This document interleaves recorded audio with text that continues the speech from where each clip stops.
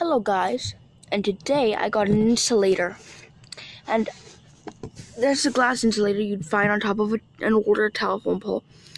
I bought this one.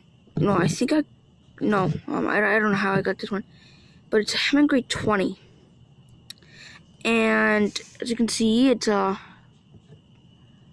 blue-green insulator, and it's kind of a simple design.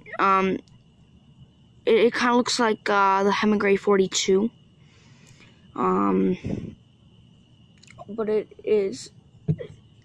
just has that classic hemingray kind of design.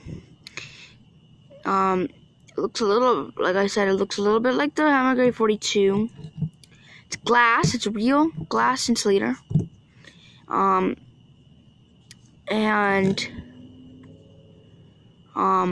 This one was found, like all these insulators are from Southern Ontario.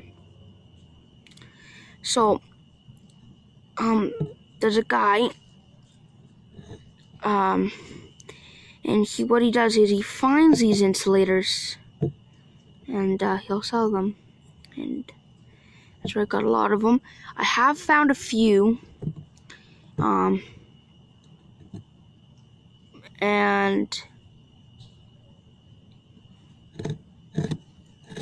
so yeah, basically that's basically your hemingray 42. It's got these teeth. It's got the teeth in the bottom.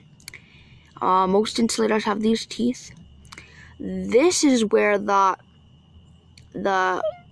wood screw would go in, and that would be mounted on top of the telephone pole.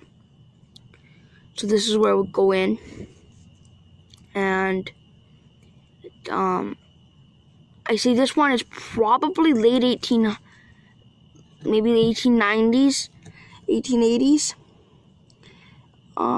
because it's not as old as a couple I have. And the oldest ones are wooden insulators, but they don't have any because they're extremely rare.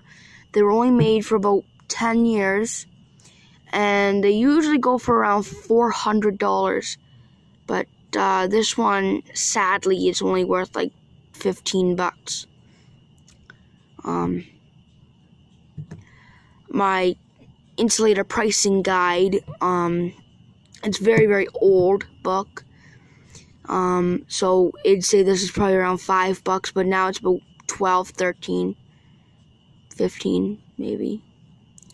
But, yeah, so if I get any views on this video and you have a hemingray 20, just comment on it, and if you know the year, comment on the video to say what year it is, and yeah.